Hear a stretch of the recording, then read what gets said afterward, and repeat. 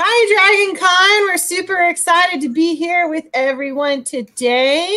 This is the BritTrack's Hitchhiker's Guide to the Galaxy. The TV series has turned 40, and we are here to talk about it. I'm super happy to be with everybody today. I think it's going to be a really strong panel. We're going to talk about why the show has such an appeal, why it's been around for as long as it is, might mention a notorious movie, as well as discuss the origins, the cast, the production, and why this show got a BAFTA for animation. So we are going to chit-chat throughout this entire panel with these lovely, wonderful people. My name is Carol. I'm the BritTrack director here at Dragon Con. With me, I have my assistant director, Rob, in the hat. How are you doing today, Rob? I am spiffing. Thank you very much. In fact, I am hoopy. You're hoopy? I'm hoopy. Okay. All right. That's fair. We also have with us as well some other wonderful gentlemen that have worked with us over the past few years. We have Keith R.A. DeCanado. He is an author, editor, critic, musician, martial artist, publisher, and massive British science fiction fan goober, ever since he stumbled across Doctor Who reruns at age 8. How are you doing, Keith? I'm pretty good, and I'm fairly certain I know where my towel is. So. You do? Okay, good. That's very important. Yes. We also have with us Rob Levy, who's been with us for a super long time, and we're so glad he's here. He is a member of the Weekend Justice podcast, writer for Anglotopia.net, needcoffee.com, and a contributing writer for several anthologies. How are you doing today, Levy? I'm good. Thank you for having me. Yay! We also have with us Nathan. Nathan is a wonderful guest. He is the host of the 42 Cast, which is your ultimate answer to fandom, geekiness, and everything, where he and a rotating cast talk about every and any topic in genre media. How are you doing today, Nathan? I'm feeling mostly harmless. Well played. Oh, that's well played. Well played. And then we have with us today also, all the way from Canada, Brian. And Brian is from the British Invaders podcast, which has been around for a really long time, which is a podcast all about British science fiction and television. How are you doing this evening? Well, what is it? What time is it there? I don't know. I never could get the hang of Thursdays. That's hilarious. So, Douglas Adams, Hitchhiker's Guide to the Galaxy. It has been a part of the universal consciousness for as long as it possibly can, and it is 40 years as a TV series, and it aired in 1981. And it started off as a radio series and went on to be a production of sorts. It took a couple of years for them to get it just right. And we're super just fans, all of us are, of this wonderful show. And the first thing I kind of want to talk about is the basis in radio. Does anybody want to jump in and talk about where that came from? What was the whole kind of deal behind the jump from radio to television? Well, it started out that's simply where Adams was able to produce it. He was working for the BBC in a variety of capacities, and he originally envisioned it as a radio drama, and that's simply how it was produced. It was incredibly popular. Excuse me. It was then actually the novel. The first novel adaptation of the radio drama came first after the radio drama, before the TV show, even though the TV show was actually adapting the radio drama.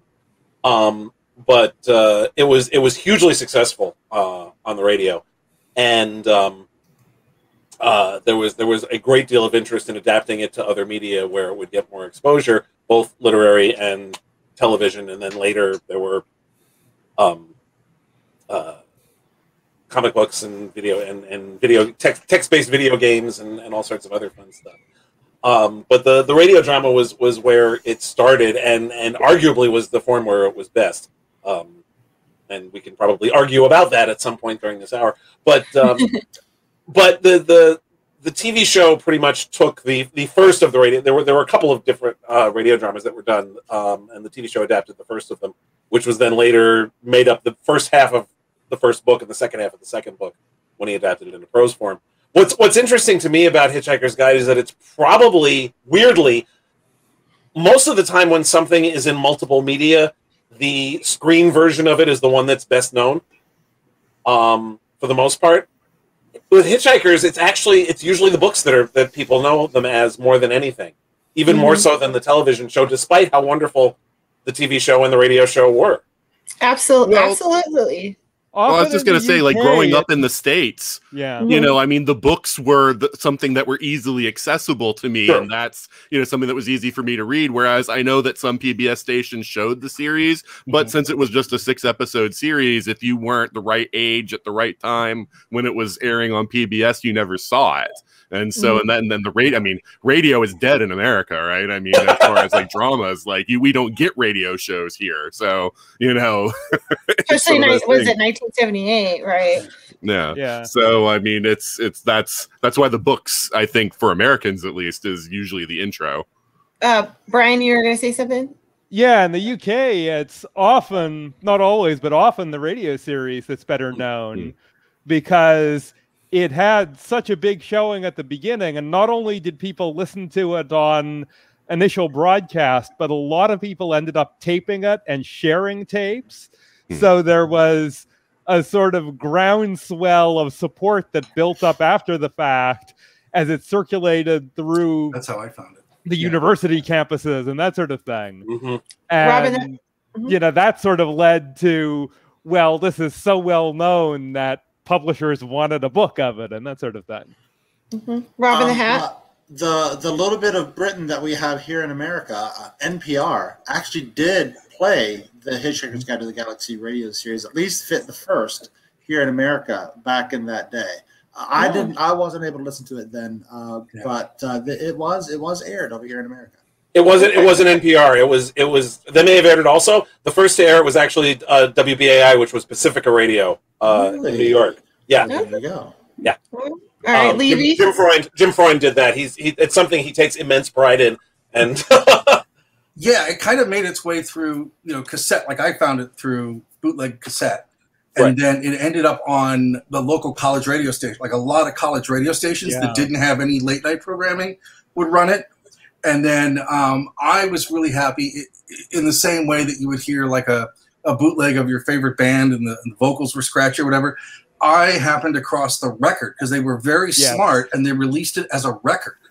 It was a different version. It wasn't quite the same as the radio version. No, but it's still there's too many versions. But still, there's so many people I know that were like not reading book people in 1983 that were like, oh my God, it's a record, you know? And the fact that like they were smart enough to put it in independent. I mean, they got a lot of college radio play on it. So then they followed that up with getting it in indie record stores. So like, I remember going and seeing it like on display, Hitchhiker's Guide to the Galaxy next to a Jam record and like a Clash record, right? So they were very smart in how they made it underground here and then took it mainstream with the books. But it's really interesting because unlike a lot of other fandoms, its grassroots history is just incredibly cool. It's really, really interesting. Yeah. That's totally true. So I want to kind of like challenge you guys because Hitchhiker's Guide is, you know, a 5-part trilogy. And I just want to let's see if we could try this here in about 2 sentences with as little conjunctions as possible. How would you describe to people who are not familiar with Hitchhiker's Guide to the Galaxy, like what's the premise of this? Let's start off with Robin the Hat. What's your premise, your brief premise? An Earthman scours the galaxy for a cup of tea. Okay, all right. Keith, what about you?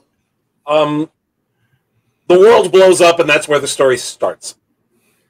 Okay, all right. Levy?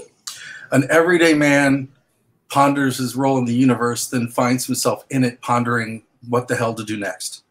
Okay. Nathan?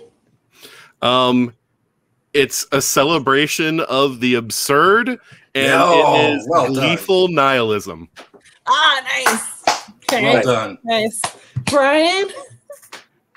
meandering through what's left after the world is destroyed. Okay. So that's the one thing we were talking before about how he changed it on the record. Every single version of Hitchhiker's Guide to the Galaxy has been slightly different from every other version. But the one consistency is that it always starts with the Earth blowing up. Yes. That's always the start of the story. Where it goes from there varies from version to version. But and Douglas Adams specifically wanted to do it that way. He specifically wanted to have different versions for different media that would do slightly different things. And I know in the preface for one of the editions of the books, he wrote that he wanted to set the record straight, or at least set the record firmly crooked. And I think that sums it up for what he was doing with that. It was okay for them all to vary. That made it better in his view, and I think that worked. Well, I think there's a certain, beyond the fact of the author trying to perfect the story, there's also a certain, monetary wisdom there, too, right? Because now the fans, you have to collect every version to get every aspect of the story. So, I mean, I think that's Adams being very smart. And it's also, he can kind of, it's like jazz. He can kind of riff off of it based on the new thing that he comes up with. And it's brilliant, because in fiction, that doesn't really particularly happen much. So his timing for doing that was really, really groundbreaking. Absolutely. And so let's go around and kind of I want to hear your thoughts on this. What makes this show, the TV show specifically, the iteration of the TV show, so unique and special? It's been around for 40 years. We had a Blu-ray come out, and what makes the show special? So let's start off with Brian. Well, for the TV show specifically, I'll say it's the guide entries and the animation of the guide entries, which are sort of a unique form of storytelling. It's like a medium of storytelling that you don't really see elsewhere, where you have about 2 to 3 things going on at a time, at least.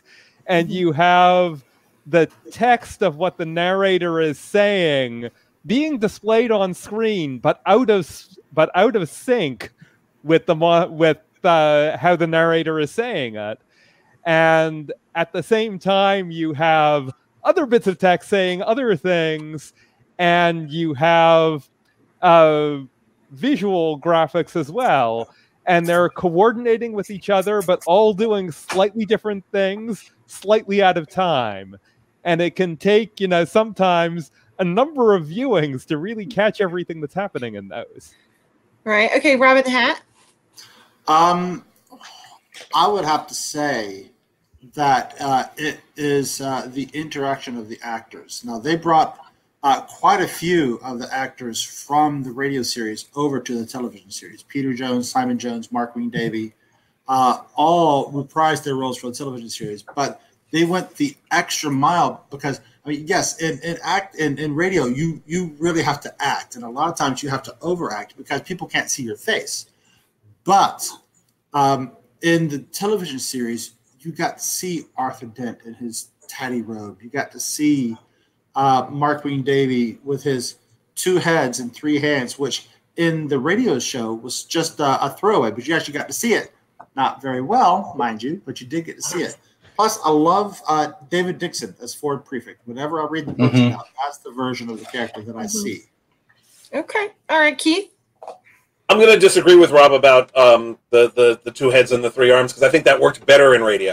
Because it was and that was there were several elements of it that worked better in radio, because you just have that throwaway line of dialogue, and that sets your brain going and the different visual things. But what the TV show did do very well was provide, besides what Brian mentioned about the guide entries, which was superb. Simon Jones was so perfect as Arthur Dent, partly because of his voice, mainly because of his voice. That was how he brought the character to life originally in radio. But his hangdog facial expressions that you don't get in radio, and you absolutely get, and that's what makes the whole thing work. Is his, just he's very subtle. I mean, I remember him in Brideshead Revisited also, where he was playing a very priggish, straight straight-laced, rich asshole, basically. And he, and it just the subtle variations in his face were just so good, and you really got a good feel for that in the TV show. Okay, all right, Levy.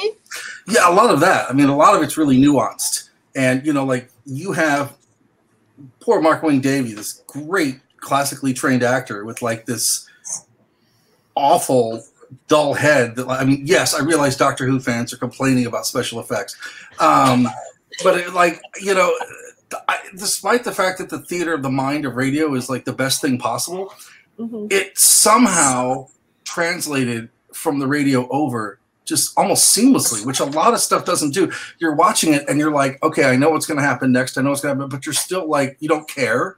And I think the biggest testament to it for me is that, I can always watch it visually. And, I mean, it's still funny. It's still visually interesting. And the way that I love the format of it. I know we talked about that a little bit, but I just sort of love the whole way that it unspools. And it's taking radio and turning it into TV is much harder than it looks. And the fact that they did it and they didn't really miss a beat is great. But I think the nice thing about it is, at least here in St. Louis, Hitchhikers, they ran it before Doctor Who and after Blake 7. Right? So the fact that it was something that wasn't a genre show in the traditional sense, won people over, so people could come to it new, completely unaware that these other versions existed, and then also people that had read the book or people who are familiar with the radio play, or eventually got a hold of the book and they saw it later on the repeats. It didn't matter. It's got this like bulletproof kind of Teflon thing going for it, that like the flaws, the things that I like about the radio show that I don't like about the TV, I completely overlook when I watch it because it's great. It's so fun and entertaining, and it's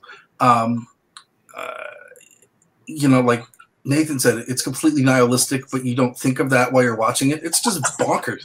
It is bonkers fun, and if you can't like it, I don't think you're human. That's fair. Okay. All right, Nathan, what about you? Why is this show so special, the TV series? Well, I think Keith took my comments about Arthur because, as I was going to bring that up because, a lesser actor, I think, would have tried to ham Arthur up, and he doesn't at all. He plays it completely straight, which is what you need. You need Arthur to be completely deadpan, completely serious about everything he says, because the other characters provide the humor, and that's great. That's what makes it funny.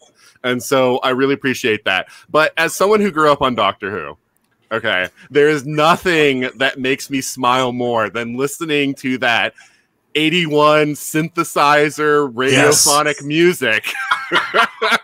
It makes me think of Logopolis and all those like season 18 stories, and I'm like, oh man, yeah, this is. And they're in a chorus. I didn't see the show until 15 years ago. I grew up watching Doctor Who though, so it always gives me kind of flashbacks to that Doctor Who stuff. And honestly, Marvin is perfect. That prop for Marvin, because that's the thing. Like, even though I love Alan Rickman's voice in the movie version, that like how they realized Marvin physically never worked for me. That like thing that looks like it's out of the trash heap and has that like really depressed expression on its face. It is so good. And my wife, who's never read the books, has no knowledge of anything Hitchhikers, watched the series with me though. And she loves Marvin. She thinks Marvin is like the greatest thing ever. And that's exactly why, because you get that great attitude, from the voice acting, but also that prop is just perfect. Yeah. And I think too, to a lesser extent, the same with Deep Thought. Because the way the voice sort of resonates with that. It's nowhere as effective as Marvin, but you have these like rich British voices that instead of being in the foreground are in the background kind of side player things, and it really pushes everything else to the front in a way that just really works. Peter Davison's pig was more effective in the TV show too. The pig who points out the different parts of the day. That's so true. Valentine Dial is Deep Thought though. Oh my god! Yes. Yes, the Black Guardian is Deep Thought. Absolutely. What's great is that is the job that he got the most money for ever. Really? Working. And he always he did this. I watched this interview with him where he was on TV and he's like, I went to RADA, I did all this theater during the war, and I've done all of this really serious work, and this is what I've known for, you know. And they were actually worried because he was like, of all the actors, he was sort of like the straightest, most rigid, you know, I'm a thespian thing. And apparently he was like hilarious. So I think the ability to take these like really serious people and just sort of almost defrock them and let them have some air really works. Absolutely. Yeah. And so Nathan's totally right about Marvin. He's totally right about that. Yeah. That's a fair point. So for people who are new, like they may have read the books, they probably haven't really dipped their toe into the radio drama. They might have seen the 2005 film that came out.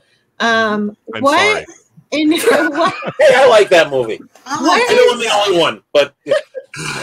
What is the appeal for new fans to watch the show now after 40 years? So is it the production? Is it the producing, the writing, the actors, the special guests? Because we do know that, for example, Douglas Adams makes 5 appearances in the series. So what would be like, why do you think that they should view it, as far as like, what are they going to get out of it if they're a fan of the novels? Let's go around. Let's start off with Levy.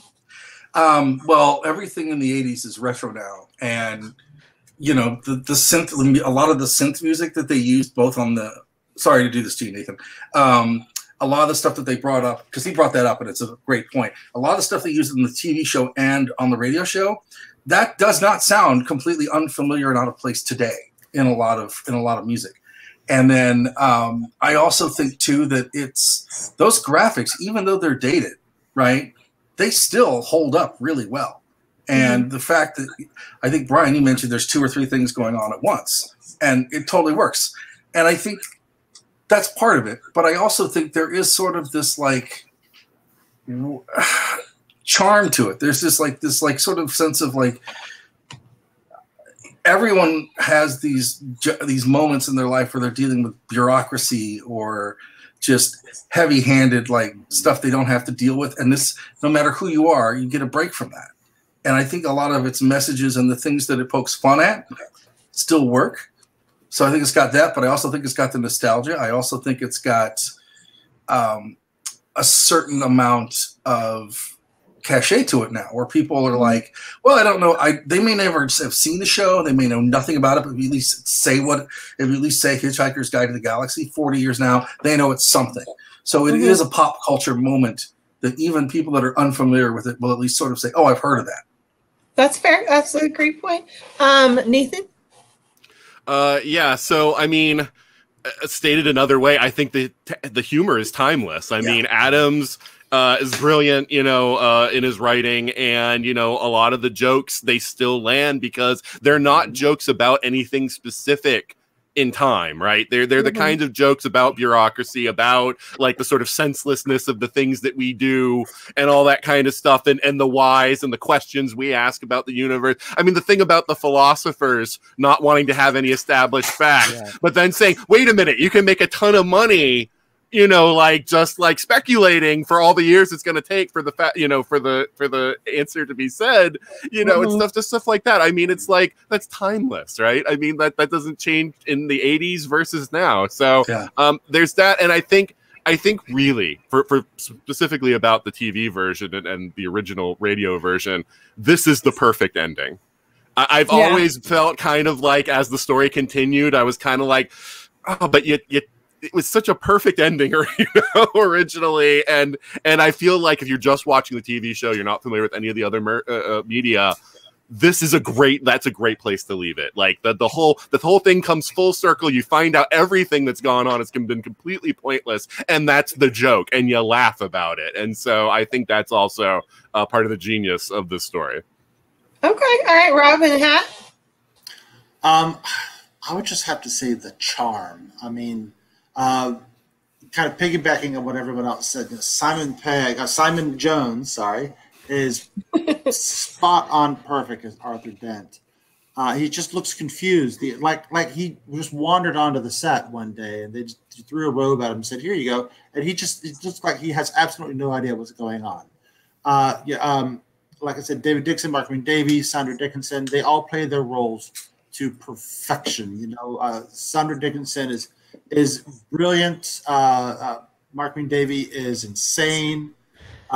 David Dixon is slightly less insane, but kind of world savvy.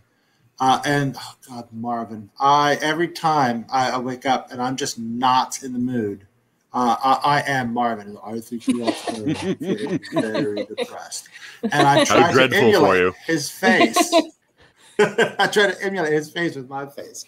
So yeah, it's just charming. It's one of those shows that you can either watch or you can have in the background just for noise, but you would never get tired of it.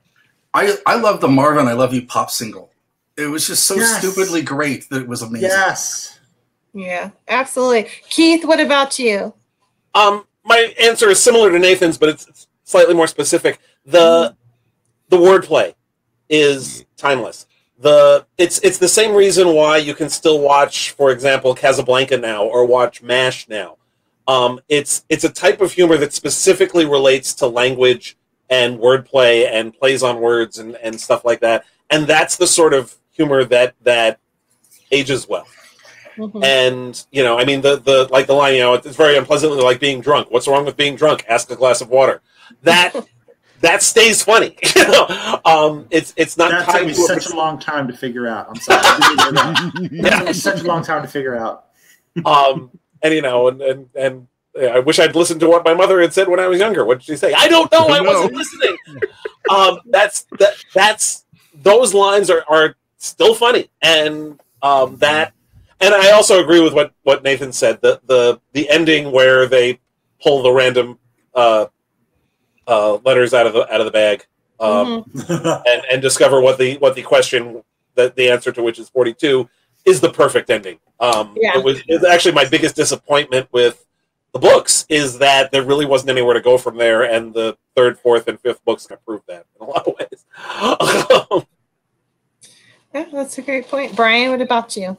Yeah, to elaborate on some of what's been said and what Keith was saying about the wordplay and so on, the wit in it and the even philosophy in a way, but the humor there, if you know it from the books, it's something you have to hear spoken. Yeah. It works when delivered by the right actors. It adds so much more than what you have on the page. So I would say, just hearing that and hearing, Peter Jones as the voice of the book. Yeah. You can't read it and have what he's giving you unless you've heard that. I mean, I know for myself, I had seen the show before I had read the books. When I was younger, I lived in England. When I was 12, my dad was stationed there, and we, visited, and we would scroll through TV, and it just happened to be on, and we watched it, and I was like, "Oh, it's a book! I want to read it," and picked it up, and that's his voice. Like I can't get his voice out of my head when I read it. Even when I try to listen to like an audiobook version of Hitchhiker's Guide, a more modern one, it's just the person isn't right. They just don't sound right because of the TV shows. That's how much impact, it can have on you. So if you are a fan of the books, I think that, you'd absolutely, and in fact, when they did the movie, Simon Jones had been gone for a while, but I feel they found the only actor who could have done that role justice, and it was Stephen Fry. Because he has such a mellifluous tone. Peter Jones, not Simon. Peter Jones, yes, sorry, yeah. Simon Jones was actually in the movie. So he was. But Peter Jones. Fry was Stephen perfect. Fry has such a mellifluous tone to his voice that he was the only other person who could have taken that over from Peter Jones. Whatever one thinks of the movie, and I know I'm pretty much alone in actually liking it. The casting of the voice only roles was perfect throughout. Stephen Fry and Helen Mirren and Alan Rickman were fantastic and really excellent successors to the folks who did it. Especially like Rob said, Fry absolutely nailed the voice of the guide. Absolutely. And so I mean, it's worth noting that the guide entries were there and were done in that way because it was a radio program originally. Yeah. That was a way of having a narrator and making it And not doing transitions just be a between narrator. scenes. Yeah. And you sort of lose that a bit when you're reading it from the books, but that's really what it was about.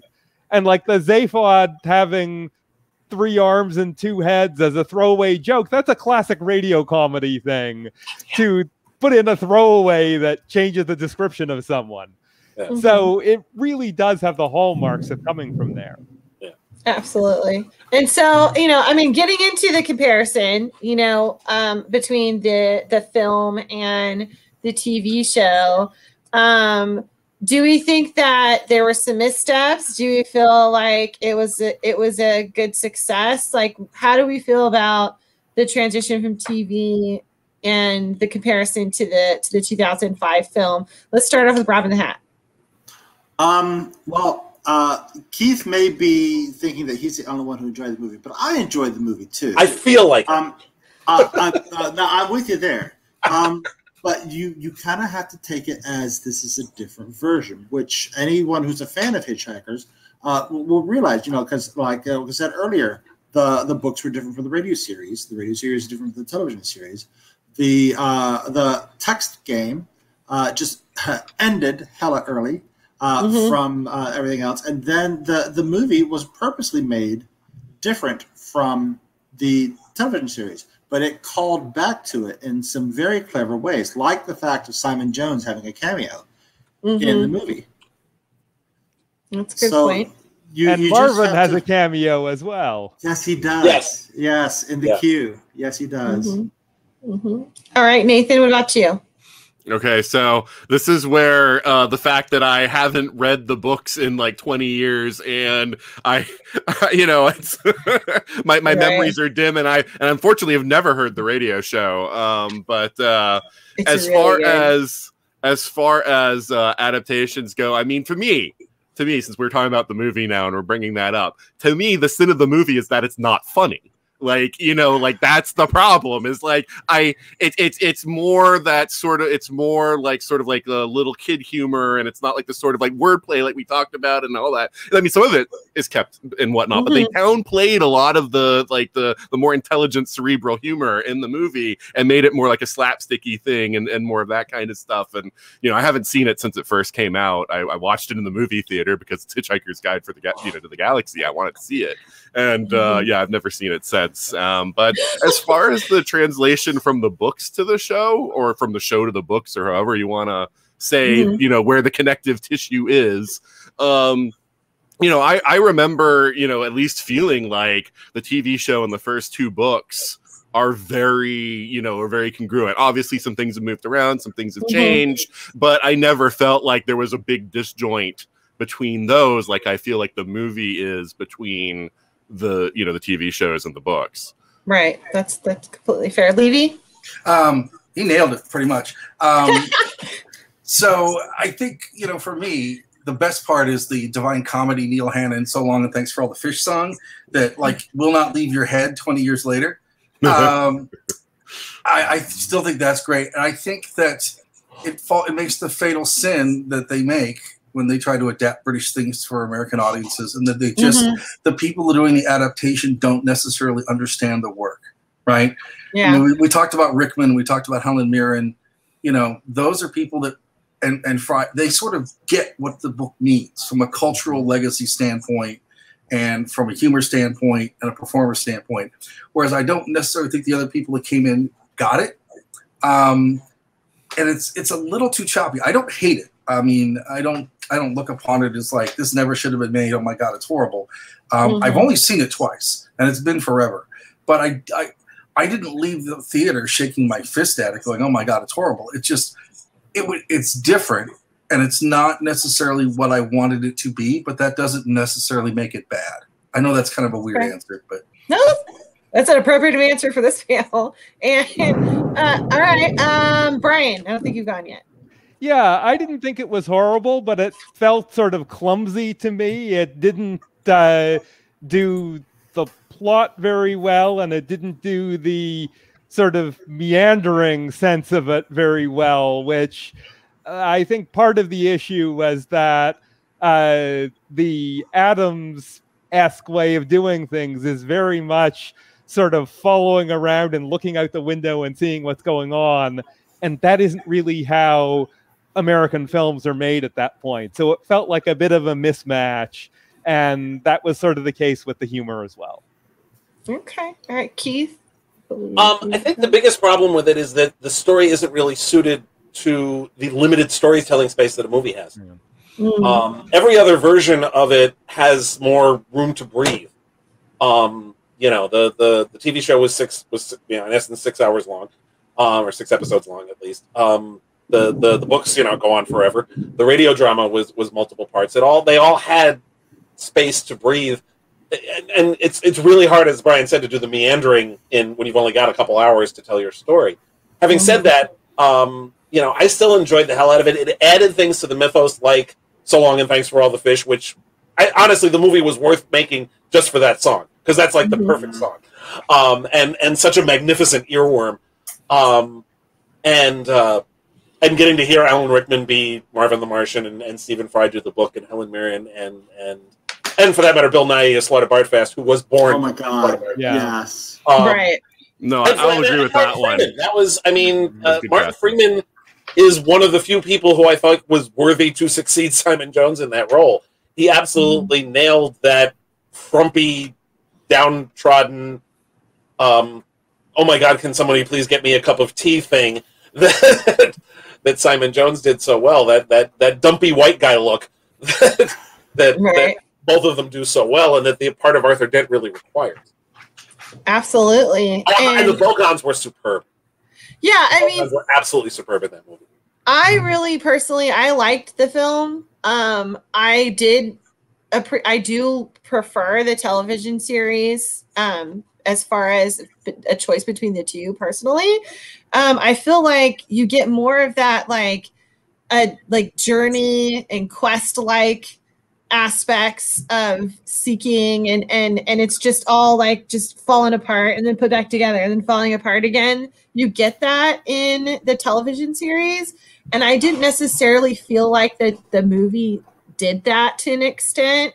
And I felt like, you know, it was great to see the Vogons. It was my favorite part of the entire movie was all the bits with the Vogons, but I felt like they were so minor, you know, that now they almost are played up as the big bad of the movie to an extent.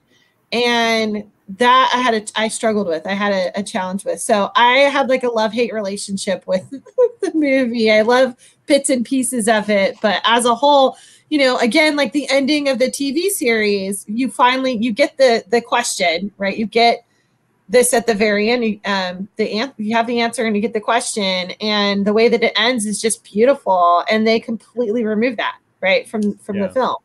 So that was a little bit of a letdown. I was waiting for it and like not happy about it. So I can definitely see that we have mixed reviews appropriately of the film. You know, I think that leads into a conversation I was having earlier about how American audiences expect a hero. British audiences don't expect to win every time. And while you may say being alive is a success, Ford and Arthur in the television series, they aren't really doing well. They're trapped 2 million years in the past with, frankly, a bunch of idiots, right? Who are going to a bunch of useless bloody loonies. Yes. Which is my favorite part of the television series, by the way, watching them interact with finding out that the computer program's been screwed up from the beginning, and then the question doesn't even make sense. What's 9 times 6? Well, that's not 42, that's 54. So that means that even Arthur doesn't have the answer, doesn't have the question, because he's part of a corrupted computer program. So the whole thing's been pointless. That's what I love about that ending. It's all been pointless. Yeah, and there must be something wrong with the universe. It's all, and it's left out. It's completely left out. And you know, the show has this. Just I love various different aspects about the show. But if I had to choose my top two, and this is going to be my next question for everybody, my top two specifically are the opening sequence. Like I love the opening sequence. It's got close to my heartstrings. It's nostalgic for me. It's just as special as like the James Bond openings, as the opening to Doctor Who. Like I just love it. I think it's great. I love the music with it. It gets stuck in my head. How does that opening go, Carol? How does that? What are the opening lines to that? So I love that. It'll get stuck in my head. And then I also love Sandra. I think that she's amazing. What I find interesting about her playing Trillian is that originally they wanted her to do a different kind of accent, and they had screen tested her with regional accents to find one. And the director got so frustrated. He's like, because when they were filming, she kept flexing between multiple styles, that he just said, just talk like yourself. Just speak like yourself. Because the way that she's described in the book is not the way that Sandra looks at all. Yeah. And but I just felt like it's her. Like this is Trillian. And so I know those are my two favorite things about the TV series. So let's go around. What are your top two like favorite things about the TV series that you're like, you need to catch this? This is really great. You're gonna love it. Let's start off with Brian. So one is going to be guide entries, especially the Babelfish guide entry. Mm-hmm. And the other, I will say, the Ford and Arthur interactions through the opening section while they're still on Earth. Okay, Nathan? You're making me pick two, which makes it really, really hard.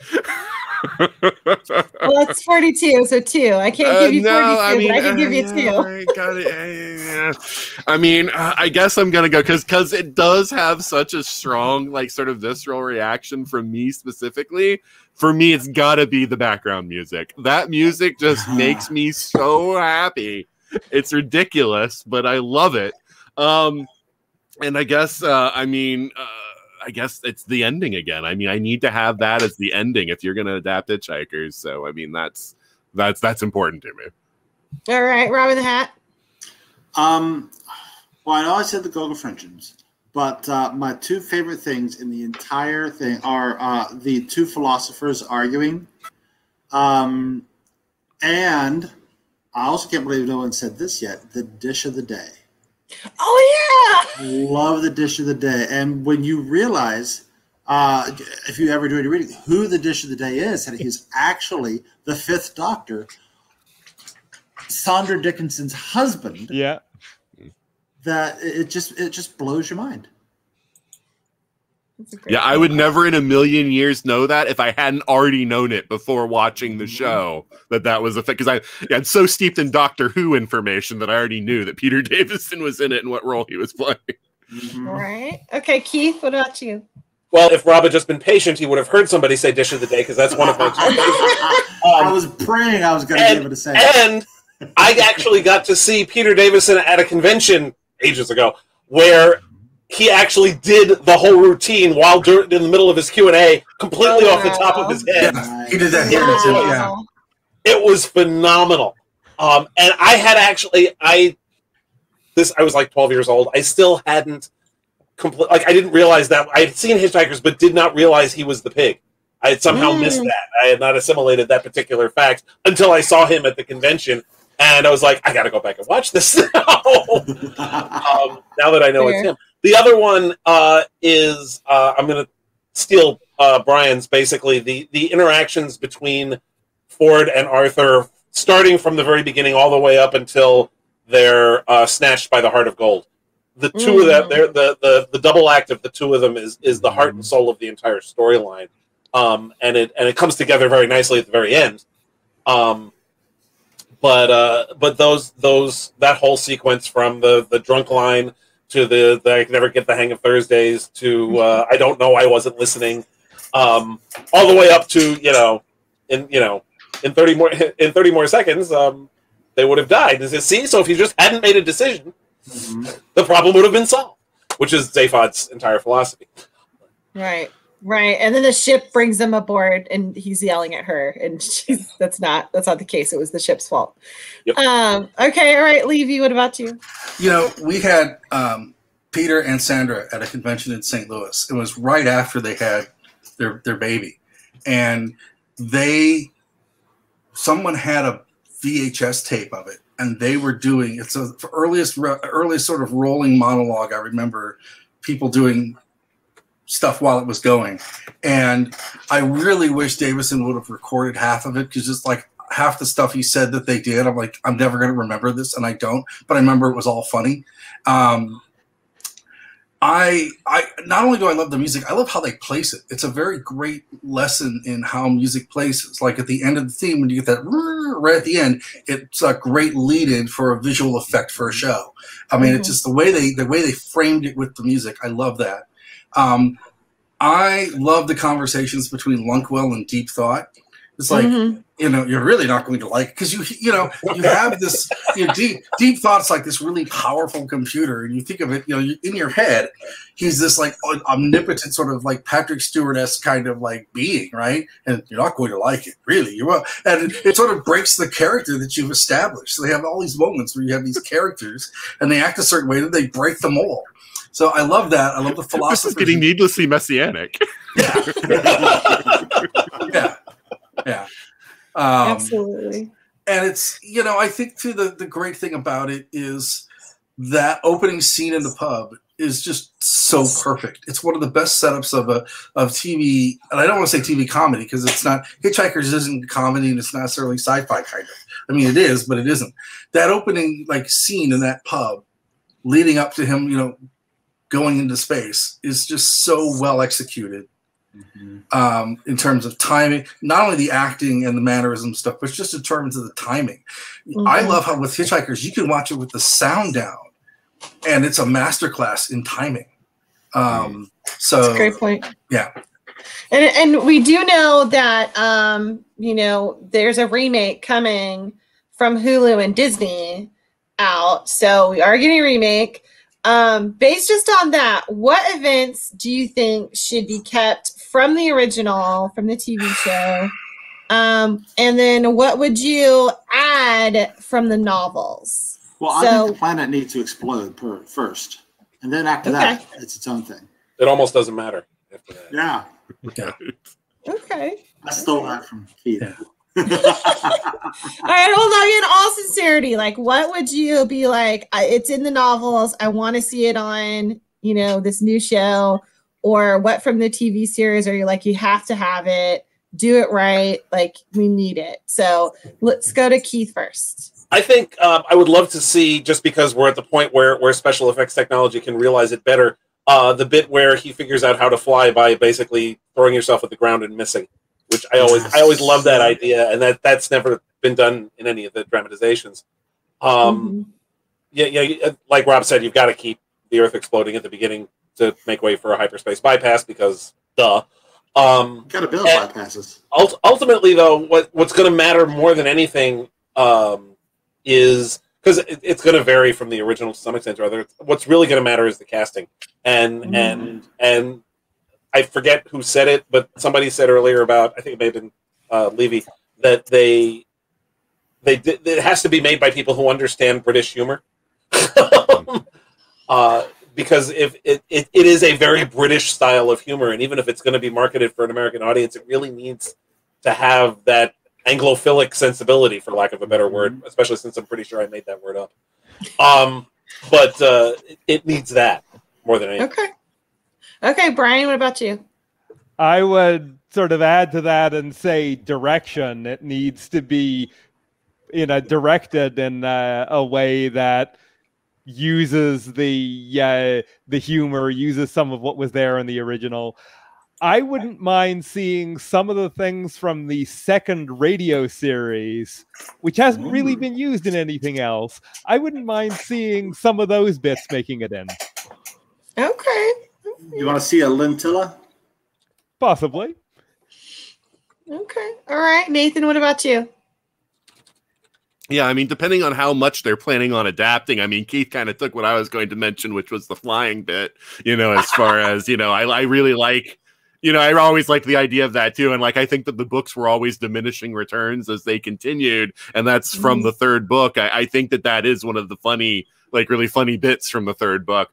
But yeah, I mean, as far as the rest of it, I mean, it really, as long as like what Keith and Brian were saying, as long as you have people on the writing side and the directing side that really get it, I mean, I think it's going to be fine, because I don't want to say too much that this has to be this way or that has to be that way, because it has changed, over time. And just the sort of general idea of 42, in addition to the Earth blowing up in the beginning, but that sort of idea of the ultimate answer, the ultimate question, all of that, it's all going to play together somehow.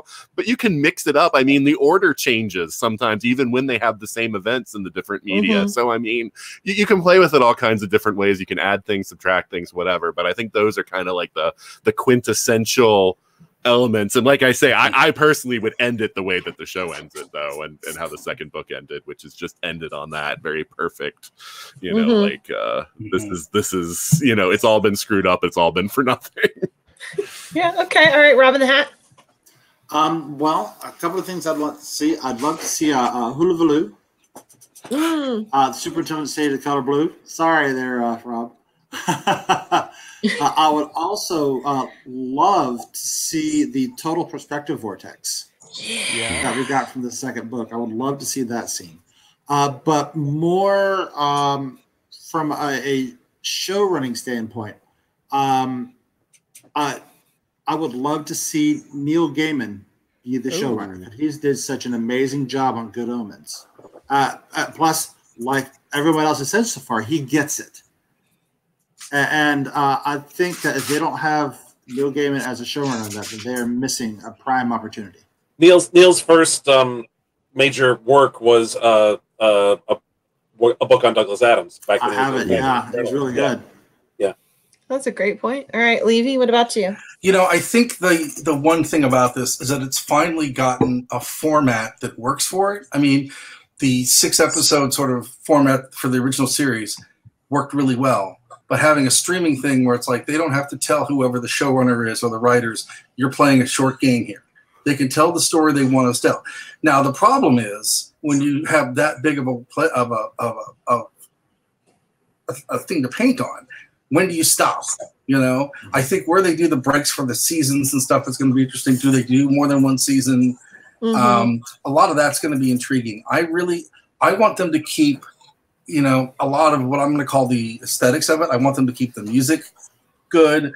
I want the guide to look like, I mean, the way that the thing is, the way that the guide is printed on the screen is so perfect that I almost want it to be kind of a retro looking thing and not this like too future thing. I don't want it to get too full of itself with cool visuals. Right. Which I can understand, all this technology, I want to see like the plant falling. I want to see the dolphins, but I want to see them. I don't want to see them looking cool. I want to see it in a way that's creative. I want some of the magic that happens when I read the book, or even the graphic novel just came out, or watch the TV show. I want the magic that's still in my head to still be there with the TV show, because that's the one great thing about all the versions is they still have this like in your what you put in your head with it is so great. It's that's the beauty of it. And besides the wordsmithness of it is the visuals it creates for the person who sees it. I don't want them to sacrifice the art and of the humor and the way that it uses language for effects. That's my biggest scare. Absolutely. I could not agree with you anymore. I mean, I know one of my biggest complaints about the movie is that the way the guide looked was very muted in color. And in the TV series, it's very vibrant. It's very active. There's more stuff going on with it. So I hope that they hold on to that. So they've got to use Journey of the Sorcerer also. They've got to definitely. Right. So we're unfortunately out of time, and I know we could spend a lifetime talking about this, but Hitchhiker's Guide to the Galaxy, the TV series, 40th anniversary. Happy birthday.